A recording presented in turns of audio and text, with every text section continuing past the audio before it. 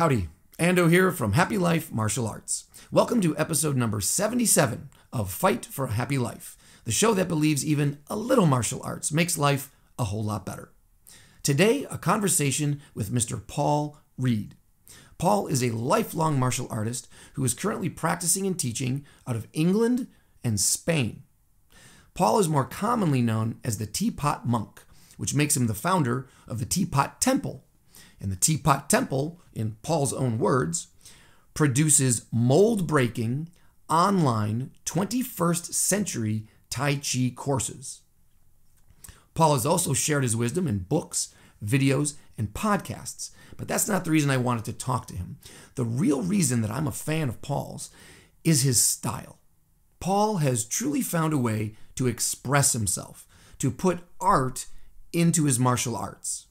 Some may find his approach to Tai Chi unorthodox. Some might find it offensive. Some others might even find it heretical. But Paul would simply say it's an amusing alternative to the norm. So, hey, make a fresh pot of tea and let's meet the monk.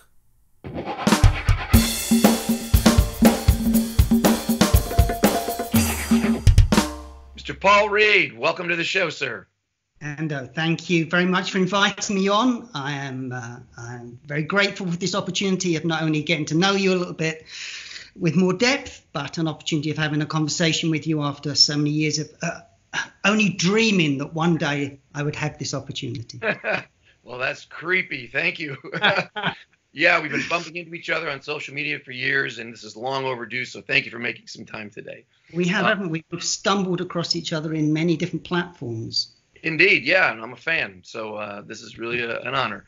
The name of the show is Fight for a Happy Life, so I usually like to ask people, how do you define a happy life, and how is your fight going, sir?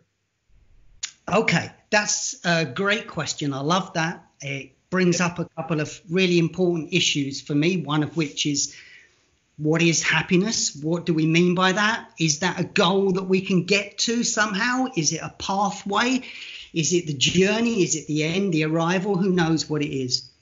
I think part of what I've been trying to do for some time now has been replace the idea of happiness in my life, which may sound a bit sad, but it's not. Wait till you get to the end. Okay. With the idea of purpose or meaning, because I suppose happiness is something for me that surges spontaneously from the ground like a spring in an unexpected moment in a way. And the more I try and put it on a spreadsheet that it's something I can achieve if I follow this sequence of to-dos, the more I get frustrated. There was an incident last week talking about social media platforms with you on, I think it was last week, on Instagram, where I photographed a rainbow. And it was down, as I live on the coast here, and I was walking along the sea wall, and the clouds parted in some sort of biblical way. And for that brief moment, a rainbow appeared in the center of the ocean, and it ended just at the path in front of me. And obviously, I suddenly thought, pot of gold, fantastic. I'm going to go and grab this. And as I ran towards it, obviously, the end of the rainbow moved away proportionately to how close I got to it.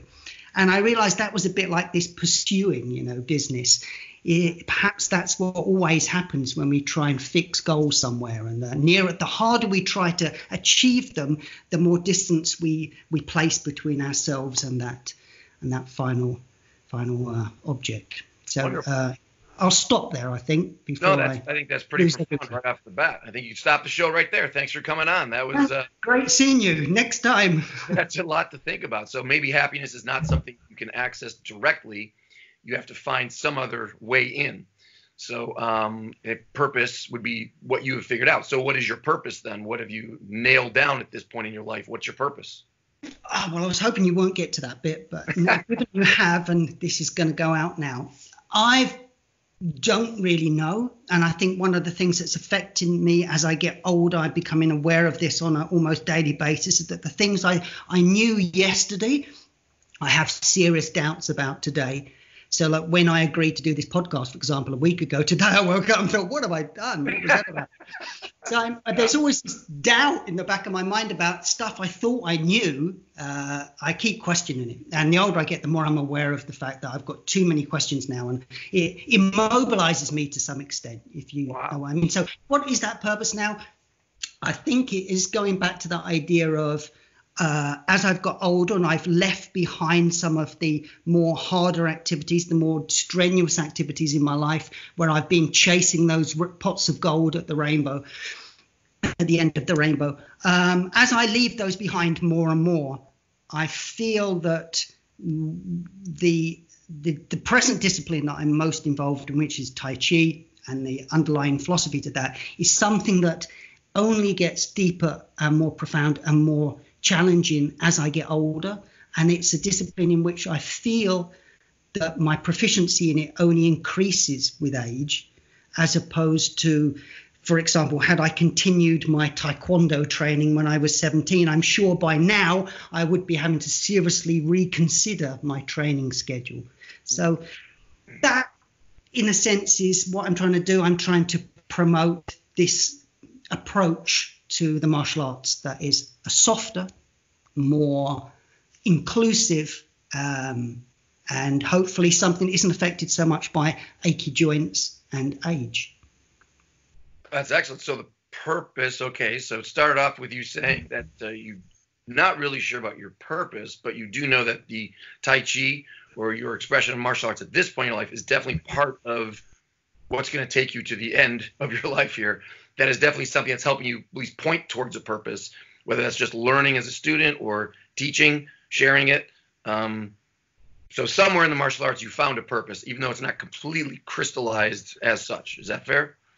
I think that's fair. I think we're going back to this idea of paths rather than end points, nice. Rather than arrivals. It's still going back to this idea of the journey in some vague, mystical, nonsensical way that sounds good, but in practice it doesn't work. Nice. I like that. Yeah, the journey is the purpose. I think that might be a relief to many people listening. Maybe it's just me. Finding a clear purpose is difficult. I mean, if you're a real zealot, then you kind of can become crazy. But when you start being blinded to other opportunities or growth or learning. So to always leave one foot outside of what you're doing and say, well, let me take another look at this and reevaluate, make sure I'm on the right path, using my abilities as such. I think that's kind of a relief, that because you seem to maybe be 1 year older than I am or something like that. Just to know if there's any angst or anxiety about, oh my gosh, I don't know exactly what I'm supposed to be doing, that maybe never ends, and that's okay. It's not about, I like that, not the end point, but just the path that you're on. I know I'm heading in the right direction, and I'm not sure where it's going to end up, and maybe we're not supposed to. Maybe that's part of the journey. Yeah, and even if the compass is not working as it should, and you're drifting about, zigzagging your way across, then maybe that's all part of that process as well. I mean, there's nothing worse than being on a direct, straight motorway that doesn't ever veer away from one straight line for the next 4 hours. Give me that back road that's curvy and passes the brook, a stream, and under the tree that I can pull over and, enjoy a little bit of a time out. So, yeah, slow down, enjoy it. Love that. I love that. It actually ties into this quote that I found. Well, it's not one of mine, is it? Oh, yes. Oh, yeah. I'd like to read you some of my quotes. I'd like you to read more of my quotes throughout this program. On the subject of being a teacher, you have this quote about when you recommended to other people how to find a good teacher. You said to find someone who knows how to listen in a world that seems to only want to talk. So that's great, because if you already had everything figured out, then you would just be talking. So clearly you put a high value on the listening part of it, the learning part of it. So how do you find that balance for yourself as a teacher and a student? How do you break up your time, or how do you know when you've gone too far one way and not the other? How do you find that balance? I think of the discussion points that we were exchanging before we began this talk. This is without doubt the most complex. I think it contains a lot within it. What do we mean by listening? What do we mean by, it goes to the heart of what it is to teach and how we teach effectively, as opposed to merely reproduce ourselves in varied forms in exchange for a payment at the end of the day. So this idea of listening and talking really goes down to the fundamental basics of how we effectively communicate and convey our skills to others, so that they in turn can use them in a means that's most appropriate for them, not merely as reproductions of yourself. So how do we do that? Well, one of those, I used to teach languages abroad. I was living in Spain for 21 years up until a couple of years ago. I came back to the UK. And during that time when I was teaching there, I recognized that the way people learned languages was in a series of different ways, and it depended on them as individuals. Some of them needed to see the word spelt out. Otherwise, they couldn't grasp it. They couldn't just hear it and reproduce it. They needed to see the letters, the structure of it, the formation of it. Others, that didn't help at all. In fact, it was a diversion. They just needed to listen and respond. Others needed to use it. They need to just employ it in some form, stick it in a sentence or a phrase and get on with it. And so it overlapped into my Tai Chi teaching there as well, because I was teaching in Spanish to an audience of Spaniards, and my first language is not Spanish. And so I was constantly questioning whether or not I was conveying concepts well and how. And I discovered it wasn't so much about me. It was more about awareness of where they were. Some of them needed to see the move. They needed to see brush knee and push. They needed to see repulse tiger. They needed to see me do it again and again and again and again from every different angle. They'd walk around me taking notes. Other people, they were happy to do it alongside me. They didn't even need to see it. They felt it. Other people needed to question me over it and say, if your right hand is here, the middle finger is approximately level with your bottom lip at about 6 to 8 inches. Is that right? And I would say, well, maybe. And they would more or less get out a ruler to measure it. There are those people that need that mechanical structure.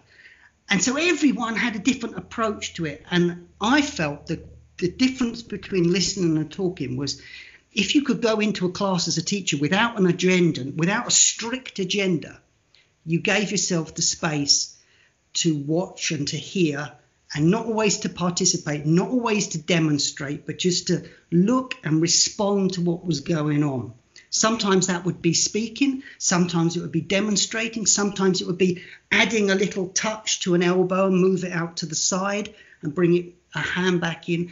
So I suppose what I'm trying to say is that I don't think there's a definition that's useful here. If anything's useful for many of this is really just to give ourselves the space to slow down, to step back, to pull back, and maybe just observe more and respond to the needs of each student so that they can fulfill themselves rather than merely reproduce the pattern of moves that you're demonstrating. Does that make any sense? That all makes perfect sense. I love every part of that. I mean, from a self-defense aspect, you're also training yourself. You're a good teacher and a good student and allowing that space so you can respond appropriately. Then from a self-defense point of view, fantastic, because you're not just looking at every single aggression like, oh, here's how I respond. I do 1, 2, 3. Every situation is different. There's a time to walk away. There's a time to fight. So you're already building that habit into your teaching style, your learning style, how you would respond in a self-defense situation. And I've heard you say, I believe in other places, that it's not the positions, it's the space between the positions.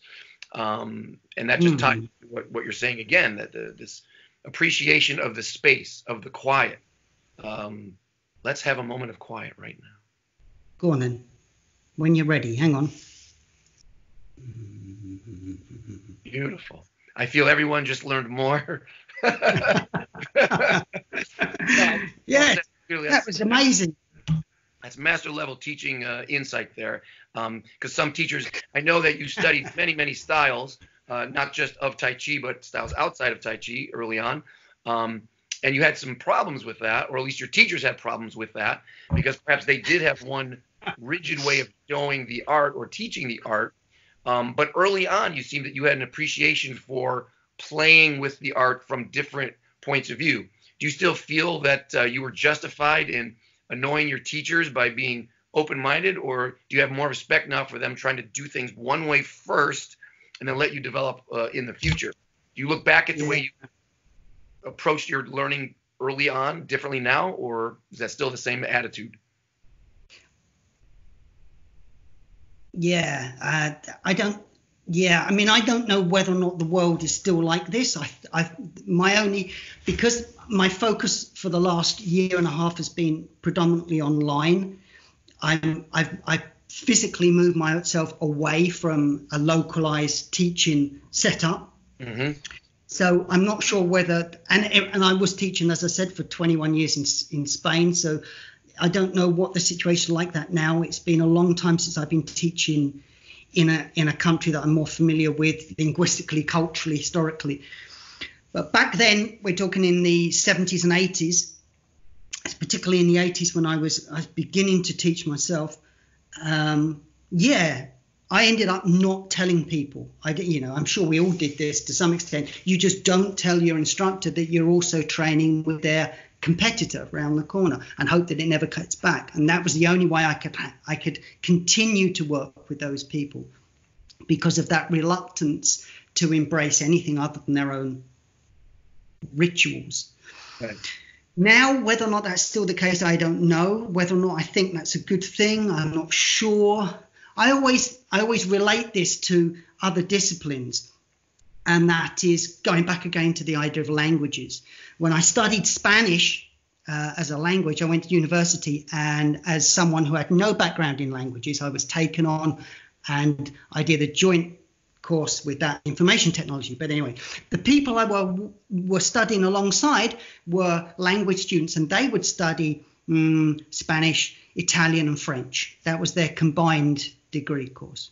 Now, at no point did they ever tell me that they were sitting in a class of French and were being asked questions in French, and they would respond in Spanish or German. There was never a confusion there. They were able to cope with very similar disciplines, but maintain separate areas of study. Similarly, if you're a music student and you go in and you learn, I don't know, violin and cello at the same time, I'm not sure that you're going to get that confused and you're suddenly going to try and get a cello underneath your neck, or you're going to play a little violin. You've got the capacity. We have the capacity to learn different things at the same time without getting too confused. And I still feel that we're all capable of learning 2 or 3 styles at the same time, to the point of which we can then determine whether or not that's the style that's appropriate for us. I'm not saying that we will achieve mastership in this within the same period of time. At some point, I think something will drop away. But I still like to encourage students to broaden their curriculum rather than restrict it. Sure. I suppose that's like if you're a parent and you have your child, and you don't just say, okay, well, you're playing soccer, that's it, or football. And you never let them try any other sport that they might have more fun in or be better at. You try, I think, as a good parent, to let your child try many, many different things and kind of let that sift out to find out, oh, there you are. You enjoy that, and you're pretty good at that one. I think that will be your vessel for confidence building and character building. Let's stick there. Where some people I see, that's it. You got stuck into one activity early on. Maybe you hated it, so you dropped it and you never tried anything else. And then, well, you know what I'm saying? It's like it's a good philosophy as a parent, and it's a good philosophy to treat yourself as you're raising yourself, to sample everything a little bit, and don't be closed-minded too early. I think later on it's good to get closed-minded, but early on it's like, yeah, well, let me take a look around, make sure I'm making a pretty good investment early, because otherwise you could have go on then. Now you've thrown it to me. I'm just going to push it back on you. How do you deal with students in your class that come along and say, Ando, this is brilliant, and I've been training with such and such, you showed me this, what do you think? What's your response? If a student is studying something different, you mean? Or no, similar. Similar is a problem. I mean, to me, cello, violin, fingering, there's some similarities there that carry over. I don't mind at all if a child's saying, well, I'm playing basketball and I'm doing karate. Fantastic. Footwork, keep your hands up, distance management, quick reactions, hand-eye coordination. Those things overlap really, really well. But if someone's coming in saying, oh, I do taekwondo and I do Ishinryu karate, and I think I'm going to take up Kempo, and one person's teaching punching this way and one's this way, one's this way, that's a problem, because then you really lose the ability to start forming habits, build confidence, make that motor skill consistent. And that, I think, opens up the door to injuries or doubts or frustrations, because you'll never even take those first steps of competence. Right. So I think it's a careful curating of what are you cross-training. Early on, my first start was Taekwondo, but I was also cross-training in Aikido pretty quickly. And they were so different in their approaches, I didn't find them to be a conflict at all. But it would have been a problem if I was studying, Shotokan and Taekwondo at the same time. Well, actually, ITF is pretty similar to Shotokan, but there were some differences, sine wave, stuff like that would have been very confusing to me. So, I suppose I find with this argument that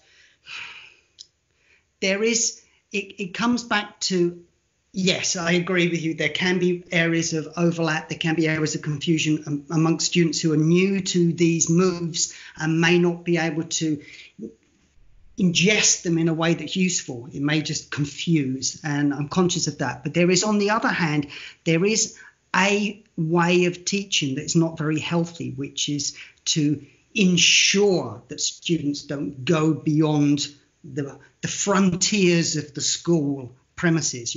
They never go and look at anything else. They never expose themselves to other influences. And so the style and everything within it stays very stagnant in a sense. It's very insular. Sure. And that in Tai Chi, particularly when I first started learning in the 80s, was very prevalent in London. And there was this competition between everybody and distrust between everybody, despite the fact we all share far more in common than we have that separates us. That sense of, and part of me felt very cynical. It's just like, why are you telling me this? Is it just because you want to hang on to your students? Is it just because you don't want to lose them? Is that the end goal that worries you? That you're worried about losing them to someone else who may offer something not necessarily better or worse, but just different.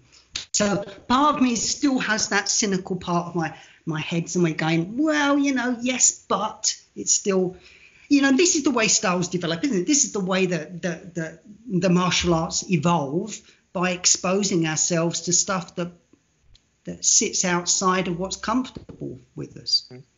I love that you're revealing the dark underbelly of Tai Chi. People think of it just as the hospital programs where everyone's happy and in harmony.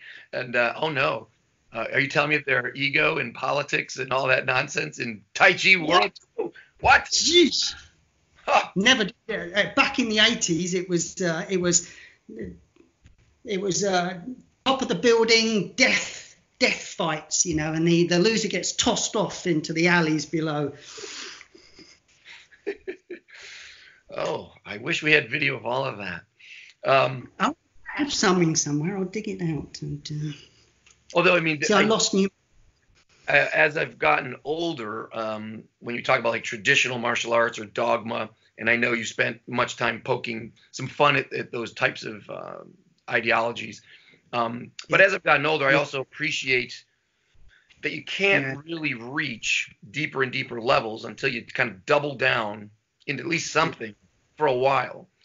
There are a lot of dilettantes, I think, in many arts where it's very common where people will say, oh, I did 6 months of this and 12 months of that. Now I've created my own style. And say, oh, I got the best of Kempo and I took the best of this art. And you're like, well, don't tell me. It's really arrogant of you to think that you took the best of, or you understood what was going on when you were taking beginner level stuff and then judged it and criticized it, changed it, and you never really got to the end of what that learning progression was set up for you. You didn't get there. So it's a little premature to be jumping out and saying, well, this wasn't working and that's not good. And even like sitting in a horse stance or something like that in the Kung Fu world, you see people criticize that kind of, oh, sitting in a horse stance, you don't use that in a fight, that. And it's like, well, yes, you do. It's just you don't understand it yet. In some lessons, you just have to shut up and have faith and trust, which is scary, perhaps. And for free thinkers, it's like almost like the opposite of what you're trying to do. Like, no, I'm doing my own thing here, baby. I don't trust. Yeah, yeah, but Ando, what you're saying is not that you shouldn't, you can't do these things, but a truth will be revealed at some point in the training that may not be apparent at the beginning, but is there inherent in the art that you need to work through until you reach this stage in which you are ready to absorb that truth. But that truth cannot appear to you beforehand. Whereas I believe that may or may not be the case. I don't know. Part of me feels it isn't, but part of me is prepared to agree with you because it's your show. So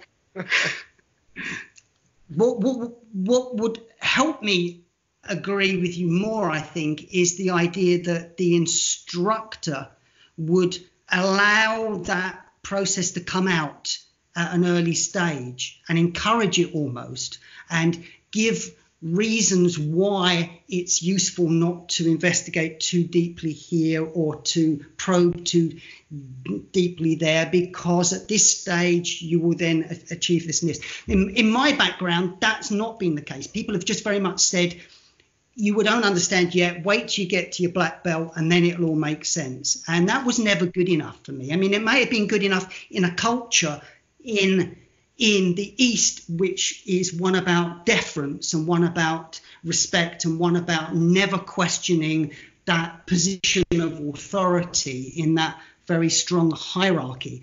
But we don't live in a world with those same conditions. We have exported a cultural activity to another part of the planet in which people are more used to throwing out questions and saying, Ando, but why can't I ever move on beyond the horse stance?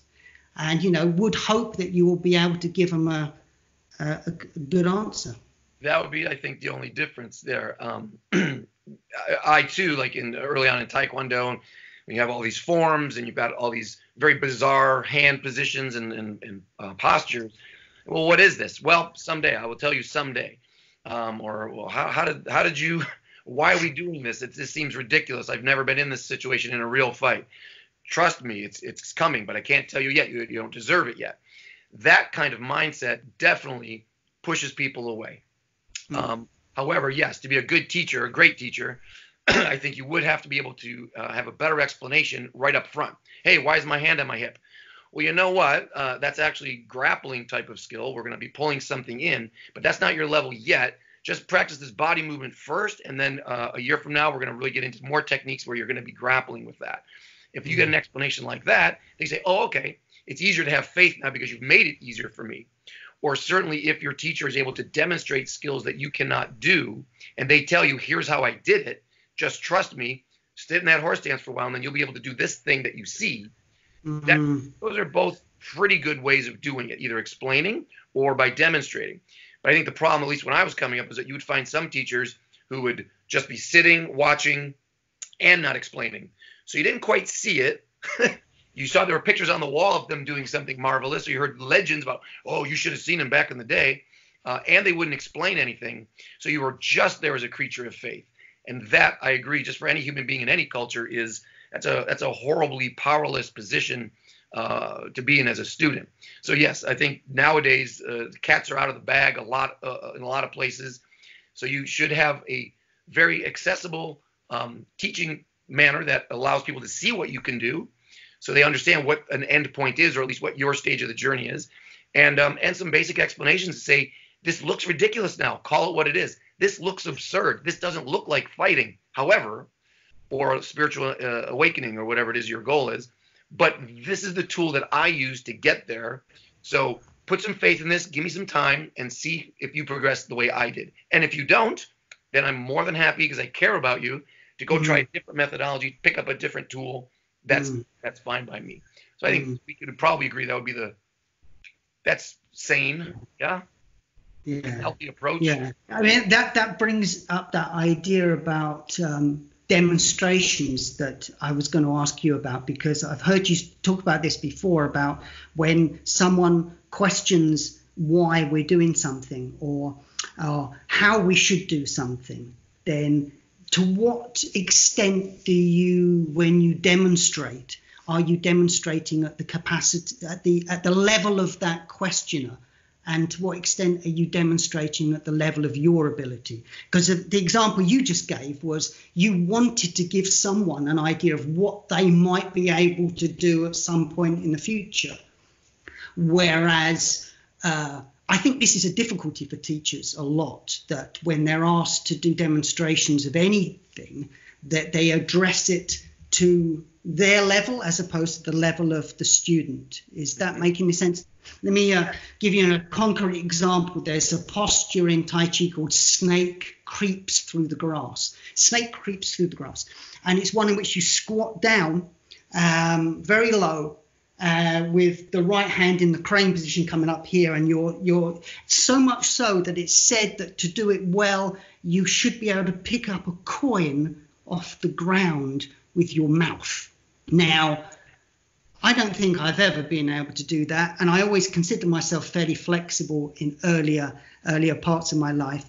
And when I have been able to get that low, I felt my right knee, dislocating and my back getting out. So really bad stuff. But almost every Tai Chi teacher, when demonstrating that move, will go as low as they can because it looks good. It's impressive. It brings up the whole, wow, look at that. That's what I want to be able to do, even though, your average student is about 77 and can barely sort of bend their knees.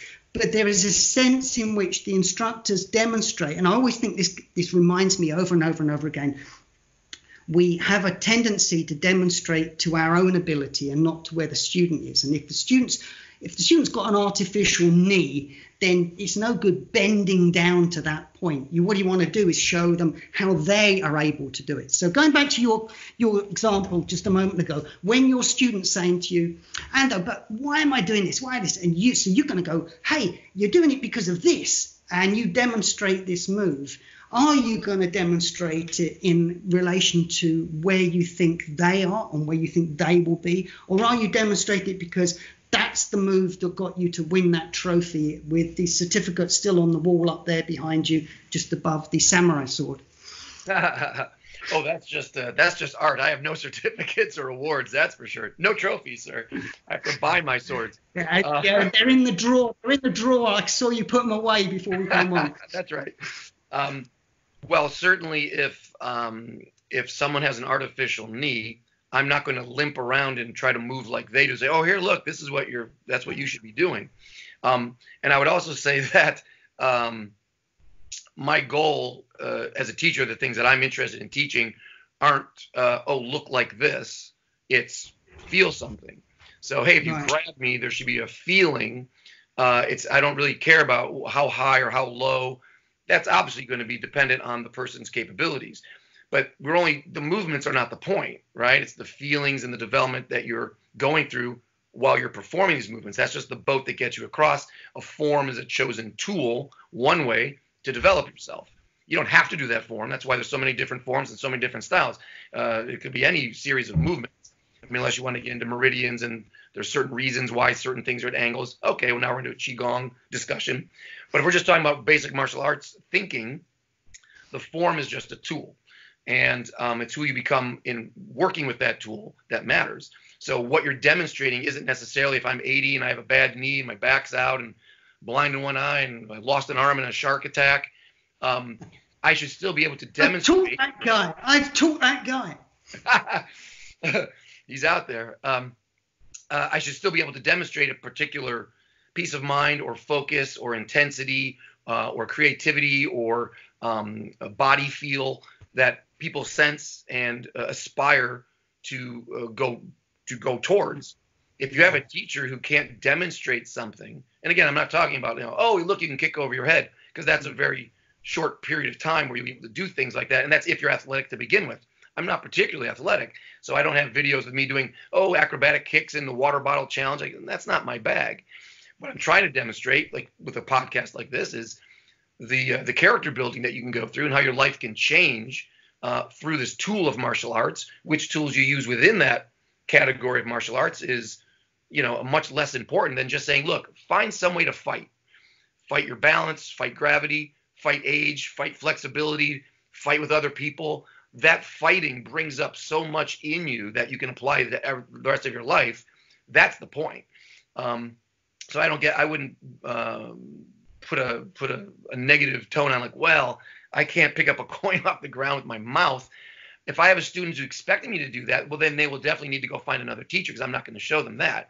But if they see me trying to do that, if that's the tool that we're talking about, like, let's all work on that together, and they can trust me as a guide to say, well, here's how far I've gotten, and here are the ways I've been injured, and here's the safe ways to do this. Here's what I'm getting out of that for the rest of my life in terms of flexibility or posturing or breathing or what I have to do mechanically with myself.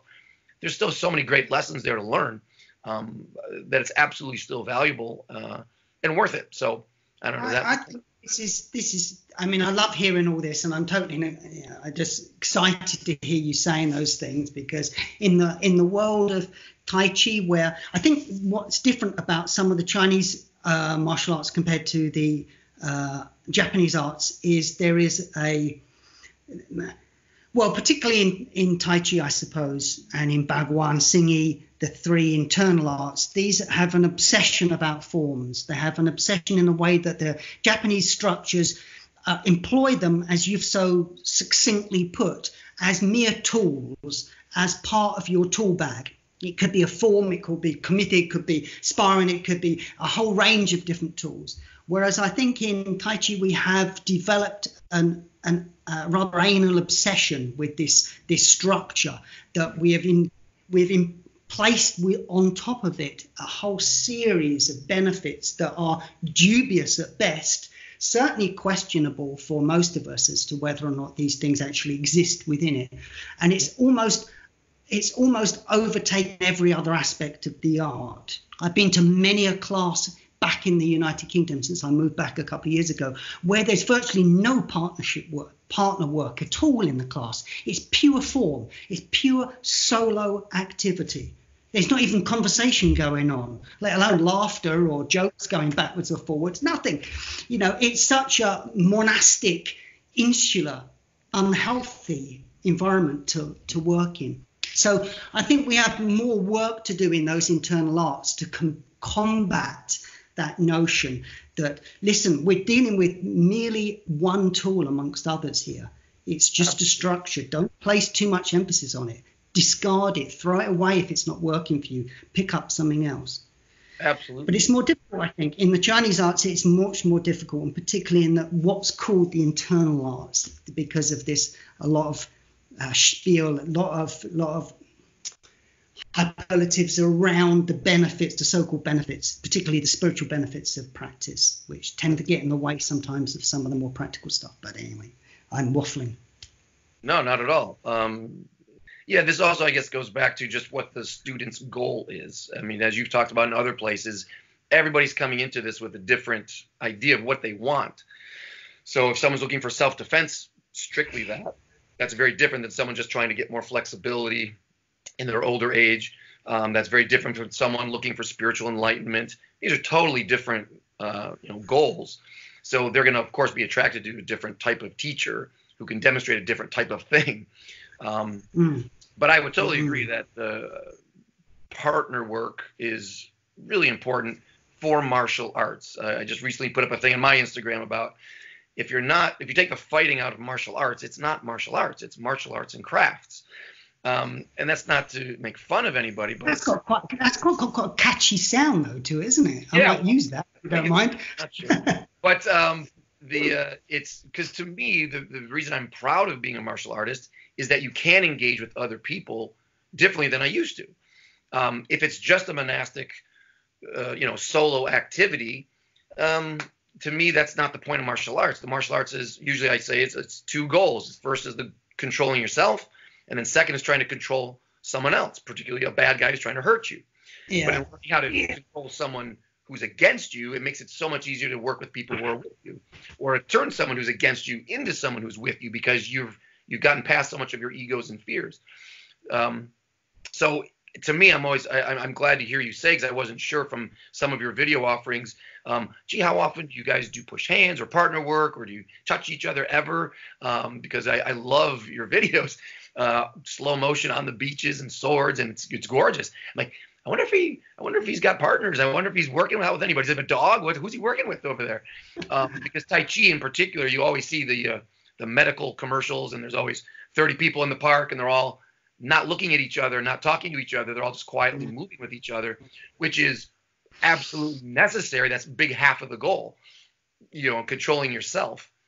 But unless you're adding that second part of controlling or working with someone else, I'm not sure it's martial arts anymore, because it takes, there's the fight within and there's the fight without. So yeah, so I'm glad to hear you say that. And so you do make sure that your students, if you're working with people, do partner up. That's true. Yeah. And what online students, and what do we do? You're an online teacher primarily now, so how do you encourage people to find that interaction when they're an online student? Well, there's a lot of stuff you've raised there, Ando, which, the whole notion of control, about how we control ourselves or other people, or should we even be trying to do that? And if so, for what purpose? And is that in a world in which we're dominated by large conglomerate organizations whose sole purpose is to amass control, is the best response to that to replicate that philosophy on a small scale individually? And part of me has doubts about all of this. Not that I think it makes much sense outside of an abstract conversation, but part of what attracts me to Tai Chi is the underlying philosophy of Taoism, something that's very broad, something that's very open to interpretation, and something that almost everyone who ever reads anything about it has a completely different understanding of it to the person next door who's read exactly the same text but comes up with a different version. Mm-hmm. Part of the beauty of that is its openness to interpretation. It goes back to what you're looking for individually. But it means that anyone can say it means anything and get away with it.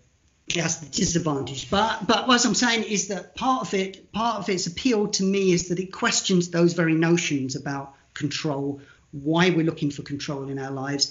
Is it because we live in such fear most of the time, and we live in a world in which we have so little control over anything that we do, that we have to devote so much of our lives to being able to control our bodies, or to control the relationship between another person who we may not see eye to eye with? And we need to be able to ensure that we will come out on top of that situation if it escalates to that point.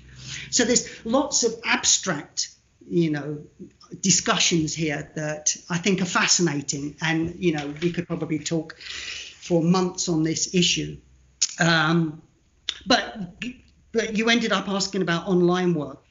So most people who come to my online workshops and courses are supplementing their classes elsewhere. They're using it as an additional resource. There is a second group of people that cannot find a school anywhere within their vicinity, and it would require them traveling hundreds of miles to get to one. So it's so far out the question. They do nothing, or they do something with me online or one of the other online teachers.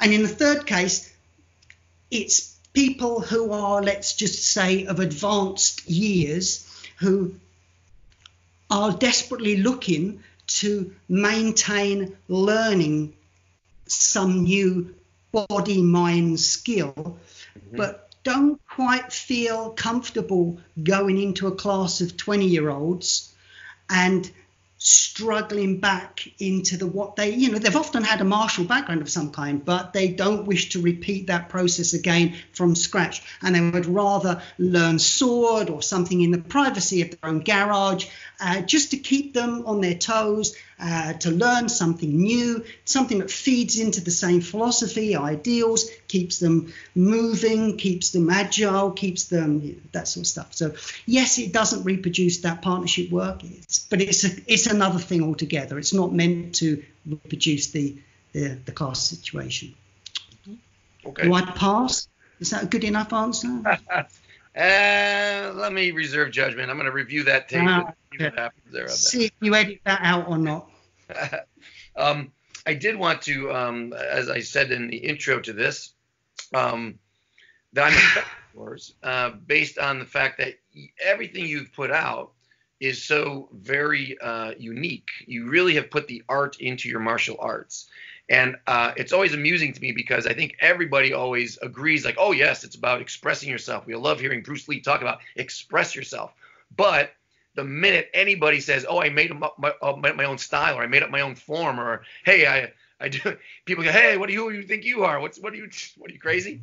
So did you always find it so comfortable to find your own voice in the martial arts, to stand on your own and say, well, I'm going to do it this way?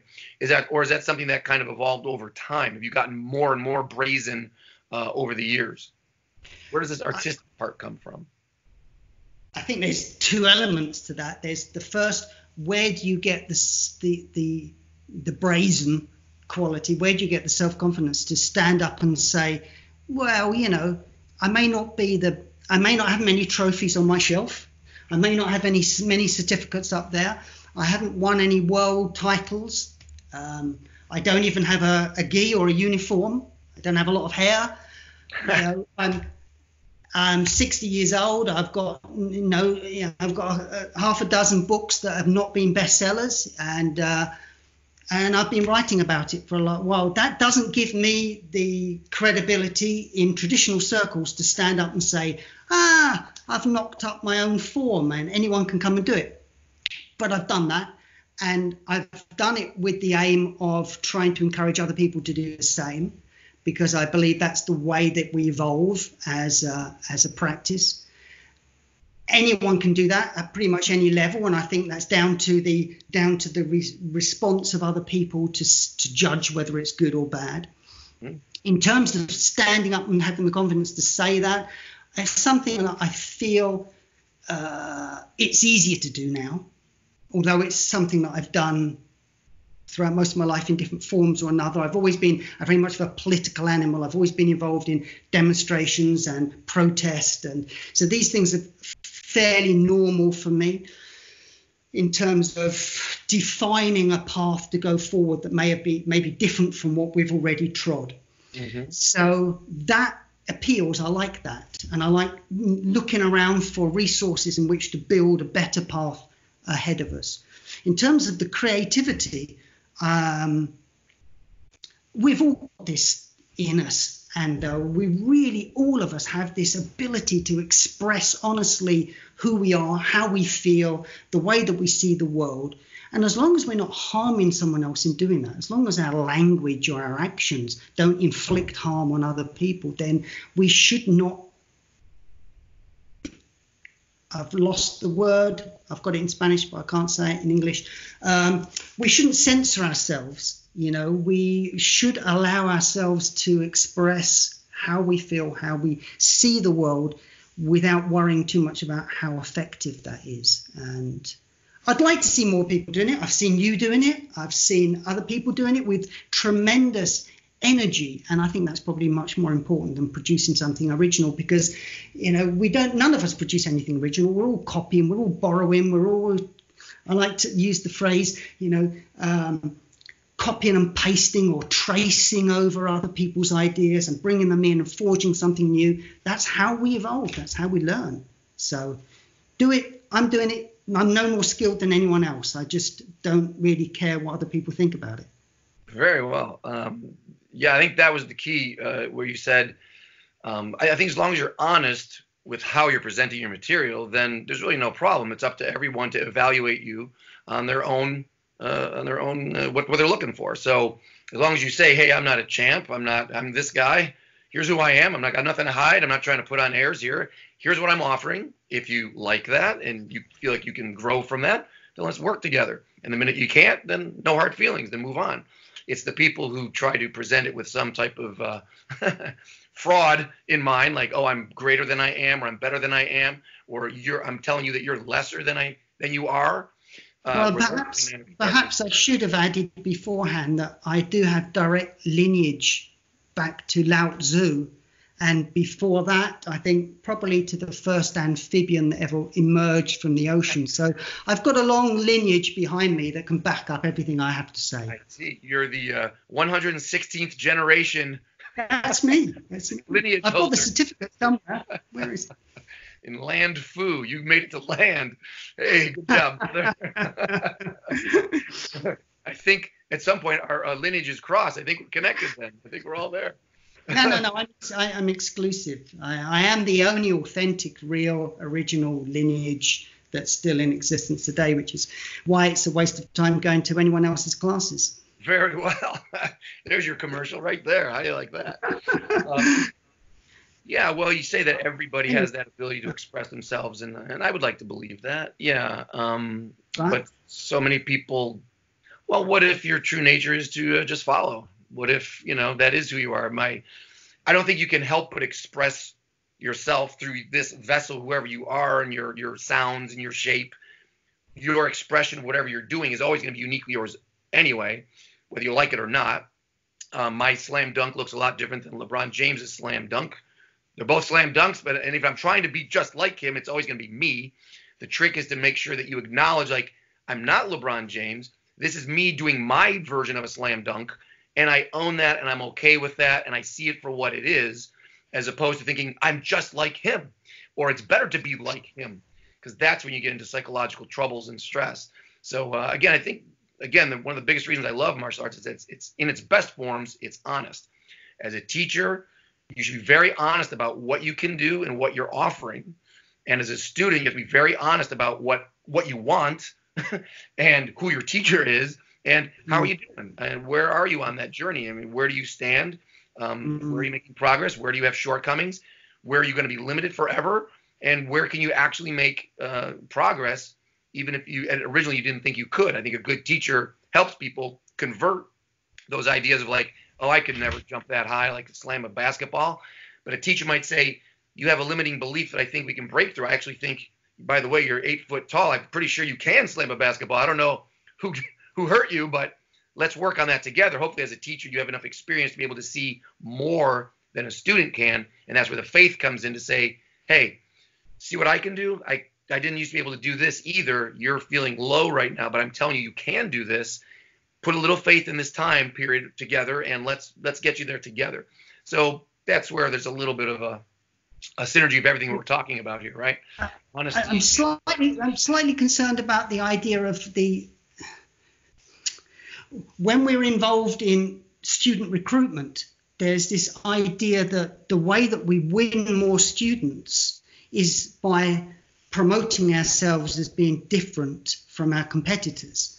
And part of that difference, otherwise, why not just say to everyone who came to you, yeah, well, I'm exactly the same as everyone else. My school's identical. There's got to be something unique about your school that you feel is unique, that you feel is individual, and that other schools do not share. Mm-hmm. So in this field of competition that's out there, it's very difficult, I think, for us sometimes to be as honest as we'd like, because we are concerned that if your livelihood comes from the number of students that come in through your front door, then to some extent there is this underlying sense of it's easy to put down other schools or competition or other groups, because the more you can do that, the more you'll hold your students to your school, and the more that they won't go and investigate those other styles. Do you see? There's this. No, I mean, perhaps I'm just projecting this onto the world of martial arts, and that everyone is harmonious and mutually supportive and not competitive in any level. But there is a part of this, that's still out there. Come on, admit it, Ando. I've seen you. Oh, well, there's business practices for sure. I think, I'm to be clear, are you pointing out Which way makes better business sense? To identify yourself as someone very different who's doing something in a unique way, or that you're the traditional one who's doing it the right way from the authority paradigm? Like, no, this is Krav Maga. This is from the original, Israeli forces versus here's my take on Krav Maga. It's Ando's Krav Maga, let's say. Which one of those do you think is the better business play in today's world? Which one do I think? Yeah. I mean, you're doing your own thing. Well, I'm clearly doing my own thing. I don't have that lineage. I can't say, hey, come to me and you'll get the authentic stuff. I dress exactly the same as a 18th century Chinese feudal peasant, and I only ever talk in Mandarin to my students. So we are authentic. Don't even think you're going to get a lesson in English. So no, there's none of that business at all. I left that in China. Not that I've been there, and most of the people come to my classes say, so tell me about your Chinese teachers. And I say, well, I've had a Venezuelan, and I've had an African teacher, and I've had a couple of English guys, and a woman from such and such. But I haven't been to China. I have no interest in going to China. Why would I need to think I need to go to China? This is crazy. What are you talking about? And so, no, that model of authenticity coming down to lineage and, the one true original is, for me, a dead model out there. It's not going anywhere. You have to adapt. You have to apply that individuality. You have to apply your personality in the way that you so successfully do yourself. You are the reference point for most of us, Ando. Oh, geez. Wow. Whoa. Take that. Wow, I was not prepared for a big compliment. Well, the truth is I'm a coward. There is so much I'm sitting on that I've never talked about or released or shown. But this is why talking to people like you is inspiring, because when I see you taking big swings at doing something very uniquely, I'm like, oh, well, that's cool. He's still alive. Nobody's come and dragged him out of his home and beaten him. No, not yet. But I do think it's an interesting thought. I'll hope to read some comments when people hear this. The traditional martial arts and having this whole challenge with the MMA world and just having so much social media and the lessening of mystery in the martial arts. You can't get by anymore. It's like, well, he's from China, he's from Japan. And the mystique factor is so missing nowadays from when we came up in martial arts that if you're just resting on, oh, well, this came from this particular teacher, from this particular lineage, and trust, this is the real stuff, mystique, wink, wink, then I think traditional martial arts have been steadily declining, right? Even in the homelands, they've been steadily declining. So what is the alternative? What would make martial arts attractive again? It has to then come down to not the cult of personality, but the putting forth of your genuineness and your accomplishments, which goes back to what we talked about, demonstrating. If I can show maybe that I'm a happy guy and a confident guy, this is the same way I started Kung Fu, like with Bruce Lee. I didn't care what style Bruce Lee did. I didn't actually in particular care for his movies, but I would see that guy and say, I like that guy. Man, he looks confident. Boy, I like the way he walks and talks to people. That guy's cool. I just want to be like that guy. And if he tells me that I should go do Wing Chun, or if he tells me, I'll go start there. But I also know that he's a very open-minded guy who eventually said, don't worry about the styles. Don't fuss over that stuff and names. It's about the journey and the philosophy and the work and being honest.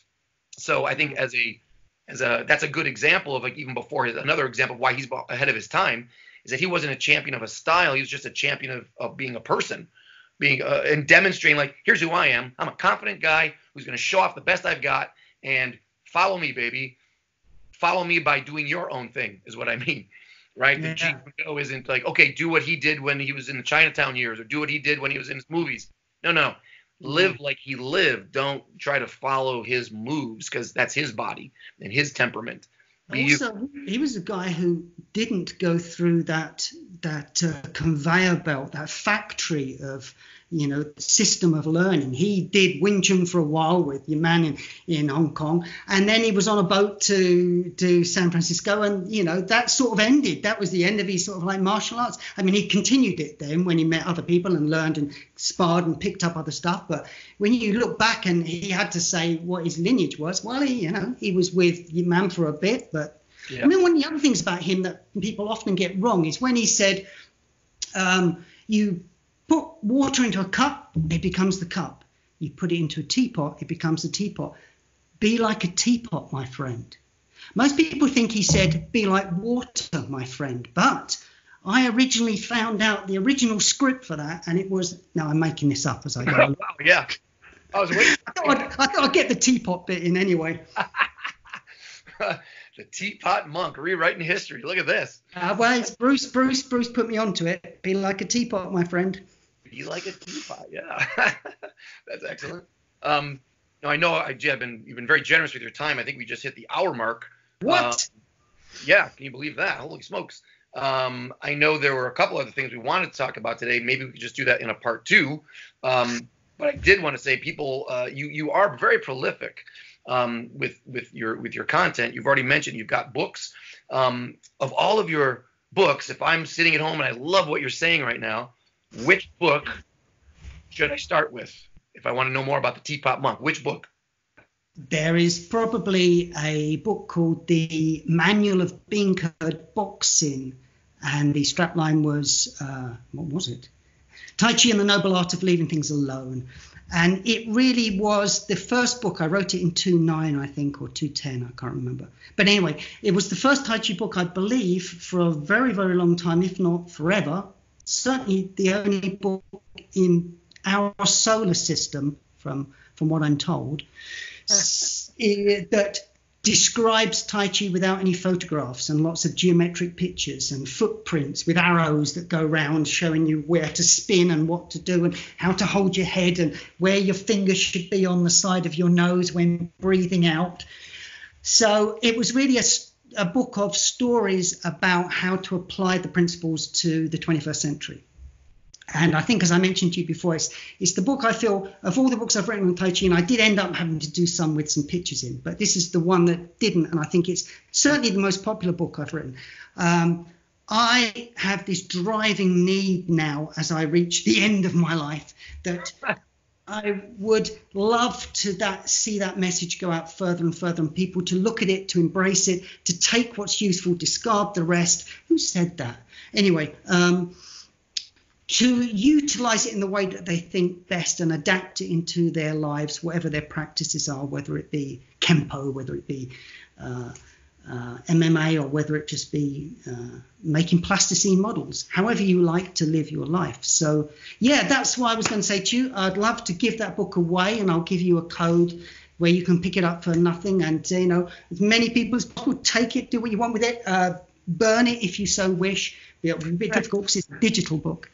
So, yeah, please have a taste of that. If you like the rest of it, then come along to my site. I think it's teapotmonk.com. It'd be funny if it wasn't. What is it? It's fightforhappylife.com. Oh, come on over. Sure. You're not sure. I'll take it. Don't go there. Don't go there. You'll be brainwashed. Well, that's very generous of you. Yeah, I'll put that in the show notes for sure. A link to pick up the Teapot Monk's favorite book of his own. And if you like that book, there are certainly other products, online courses. And I would recommend going to your site directly. I'll put the link there to pick those up so you don't have to go through Amazon and give away a percentage. Why don't you help support the monk, people? Come on now. Go to his site. Don't go to Amazon at this point. Is that fair? That's fair. Yes. Come on, let's do something. We got to embrace another world model, especially after the elections here last week. Anyway, I won't go down that road.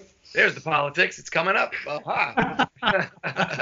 Well, good for you. I think you're a rabble rouser in the best sense of the word. You're engaged and no, I think you're doing a great job. I appreciate the inspiration. I truly do. I've got big plans as I head towards the end of my life as well here, and I'm just waiting to pull the trigger. So I appreciate seeing how you're testing the waters before me, so I can see where the sharks are, and I can maybe swim around that. While you're getting bloodied up, I can make a safe course. Push me out there first. Yeah, I got a pole. There you go. But no, I thank you very much for making this time today, Sifu. I'm looking forward to. What did you call me? What did you call me? What was that?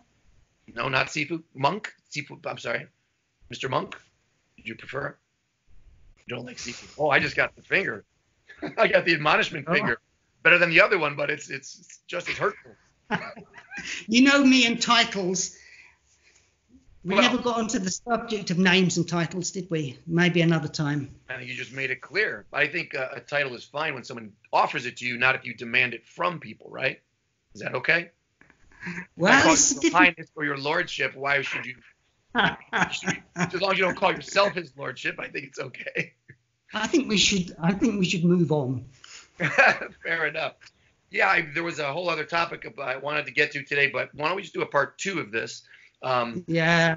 That will make it easier, so you can move on. Maybe we should read comments on part 1 before deciding on part 2. Well, let's see how this flies. No, I want to do it for myself. Forget everyone else. First, it's for me. Okay. Yeah, So I would sure. appreciate that.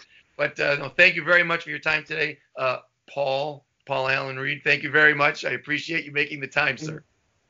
Ando, yeah. I It's been understand. fantastic. It's been fantastic. Thank you. This is how I leave people speechless. Yes, blown away. Thank you, sir. All right. I don't know if you could tell, but I really did enjoy that conversation with Paul. I've already written down some topics that we can talk about next time. If you'd like to be part of this conversation, don't forget to leave a comment somewhere and let me know what you're thinking. Also, in the meantime, don't forget to check out the show notes for that link to get your copy of the Manual of Bean Curd Boxing, Paul's book. Why would you miss that? Until next time, smiles up, my friend. Let that smile be your shield and your sword. Keep fighting for a happy life.